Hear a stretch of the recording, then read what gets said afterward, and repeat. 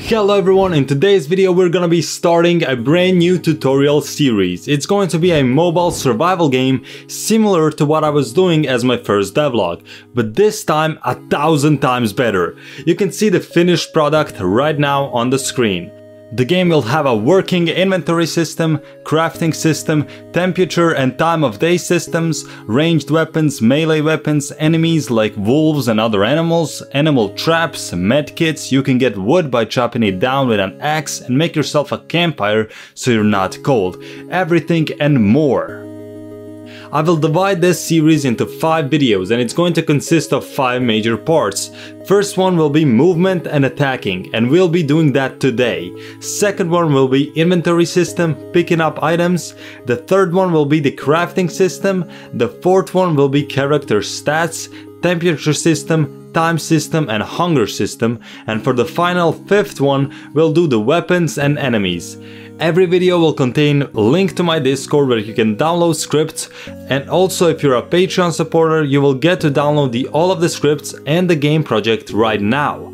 Just visit my Patreon and I would be very grateful if you can subscribe as well. I really did take a lot of time making this tutorial happen, and let's jump into the tutorial. So we're gonna start with creating a 3D project in Unity. So once you're in, press right click and go 3D objects and add a plane. And we can make folders for materials, scripts, models, prefabs, and we can make a grass material and make it green and drag it onto the plane. Now we can jump straight into Google and go to mixamo.com. It's where we'll find our player. Go into characters and find any character model you find interesting. I'll choose Bryce. Download it as Unity FBX and drag it into Unity. Once you dragged it, make a prefab out of it and it's going to be all white. So let's make materials for it. I'm gonna make some reds and drag it onto his shirt, the skin color, blue for the shorts and black for the shoes and hair. Now go back and rename the main camera to just camera, and then make a tag called camera and apply it to the camera. After that, make an empty game object and call it player with camera. Now drag your player prefab onto the scene and rename it to player and add a player tag for him. Now drag the player and the camera into the player with camera game object, and in the camera inspector change the rotation to 67 on the X, the position on the Y to 17 and the position of the Z to -6.6. Put the projection on orthographic, the size to 4.8 and clipping planes to 60. That is it for the camera. Now we're moving on to joysticks. First we need to add a canvas, and in the canvas add an image and call it joystick BG. And make him a child called joystick. Add a joystick tag and add it on the joystick BG.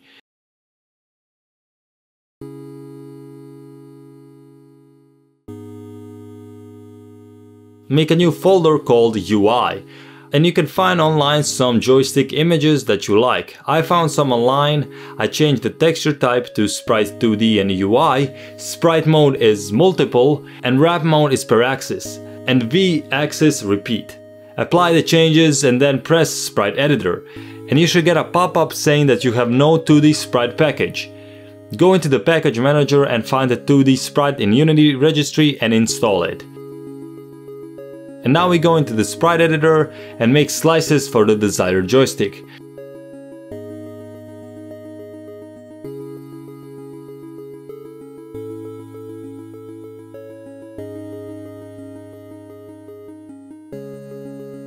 Hit apply, and on the joystick BG place an image that is going to be the background.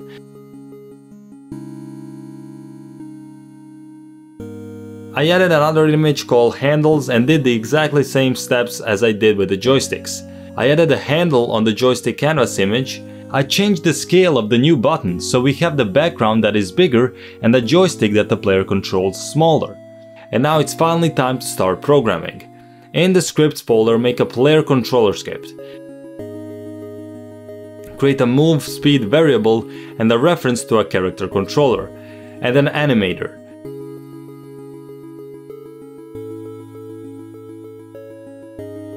Also, we will need another script that is going to handle our behavior of controllers. We will name it mobile controller. Go into scripts again and make a mobile controller script. Add using Unity Engine UI and event systems.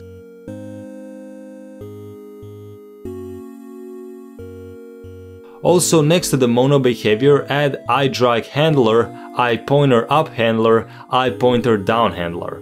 The errors are saying that we need to make interfaces for them, and we will, but manually. First, let's write some variable images for the joystick BG and joystick. And also, we cannot forget about the input vector. In the start, we need to get the component of the joystick BG and the joystick.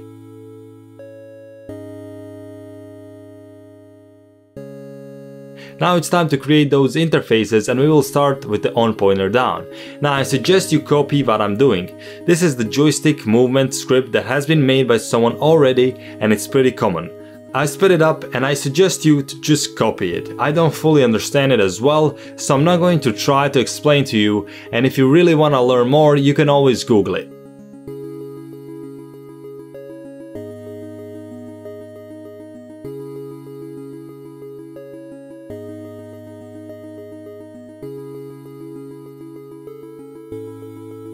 Now we can get back to our player controller and add the components for controller, animator and the mobile controls.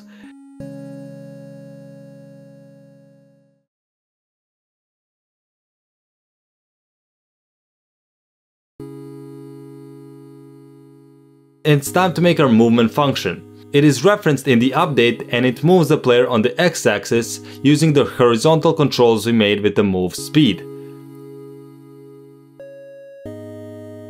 And it's the same with the Z position. And we need to check for animations as well. We check if the move vector is different than 0. If it is, the player is moving, so we put the move parameter to true. If it's not, the player is standing still, so put the move parameter to false.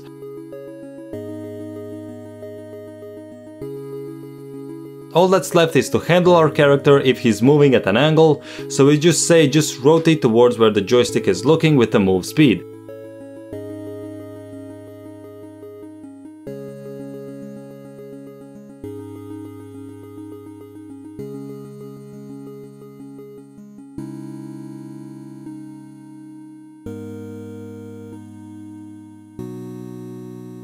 Now add another script called camera follow. It will be used to follow our player. We just need a public transform which will be the target, and we'll add the smoothing and offset. On the start, the offset is transfer position minus target position, and now make this update a late update, meaning it's going to be late of course, and make a new vector 3. And also we need to do vector 3 lerp, which linearly interpolates between 2 points.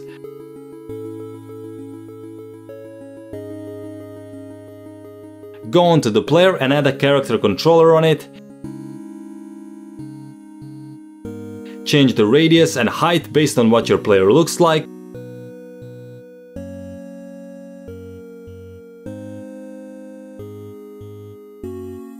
Add a player controller script and set the speed to 3.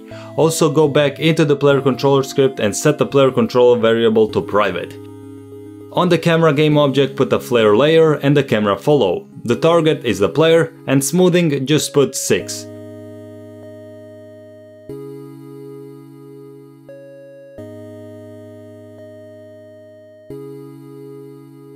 And if we launch the game, we can move, yay! Now we need to add animations. Go to Mixamo again, and this time we'll be focused on the animations tab. Find the run animation and choose whatever you want. When you find your gem, click download and go FBX for Unity and import it to your animations folder. Now that you've imported the running animation, click it and in the animation tab, check the loop time and the loop pose. Also in the rig tab, make sure the rig is set to humanoid. Check the root transform position on the Y. You can also see what the animation will look like if you just press the play button on the preview screen. Create an animator, control it and call it player AC. Go to Mixamo and find an idle animation as well. You can pick whatever you like. I found this one. It's pretty basic, but it'll work. Download it and import it. Make sure that in the Animations tab on the model, you have the Read Write enabled as true and Legacy Blend Shape as true as well. In the Rig tab, choose Humanoid, and in the Animation tab for Idle, check Loop Time and Loop Pose. Click Apply and go into the Player AC Animation Controller, press right click and create a state, rename it to Idle and add the Idle animation to it. After that, make another state, this time call it Move. Go to Parameters at the left here and add a bool one, call it Move. Make a transition from the idle state to the move and the other way around. Check off exit time for both arrows. On the arrow going towards the move one, add a condition, move and true. On the other arrow, add a condition and set it to false. And don't forget to add the run animation to the motion tab on the move state. You can preview the transition of these animation here as well.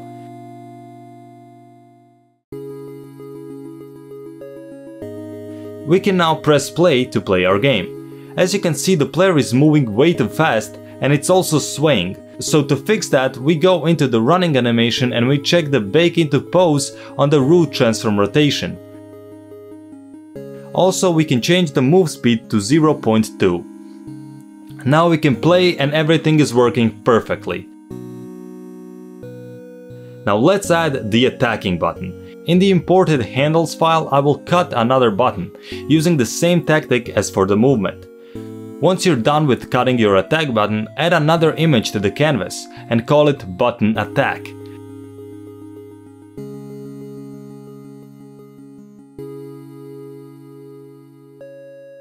Make a tag for it as well and call it Butt Attack.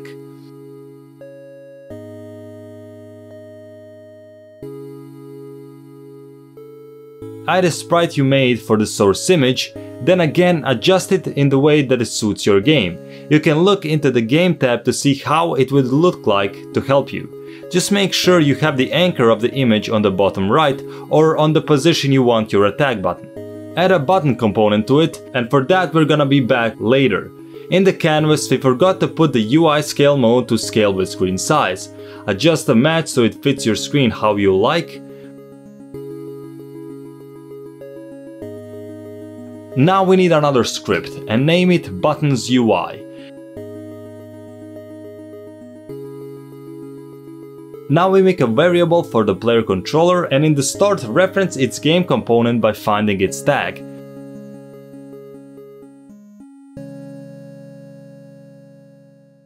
Now we just need to make the click button function so that when we press the button it will reference another function that we have to make in the player controller script. This is just so that it's organized better and that we don't clutter the player controller that much. And also because of the animator controller that is connected with the player. So we put if the move is false, you can attack.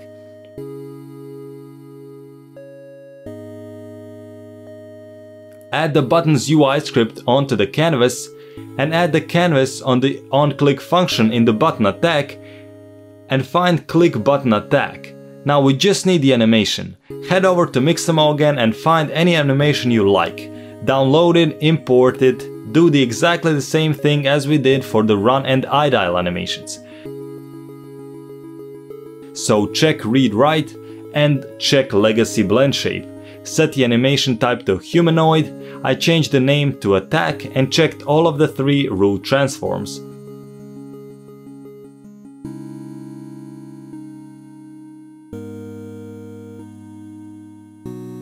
Preview it and it looks good. Go into Player AC and add the attack state. Rename it to Attack and put the animation in.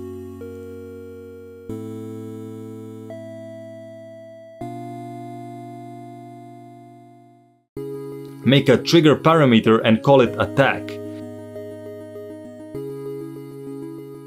Make transitions from the idle to attack and the other way around. Chekhov has exit time for this arrow and add a condition called attack. You don't have to add anything on the other one, just hit play.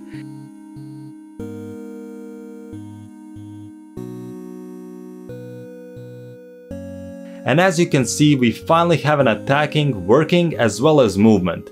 The player can hit, run and be idle, working all fine and perfect. After this, I went out and sped up the attacking animation in Mixamo because it was just too slow. And you can do that as well just by increasing the override and import the animation again and do all of the settings too.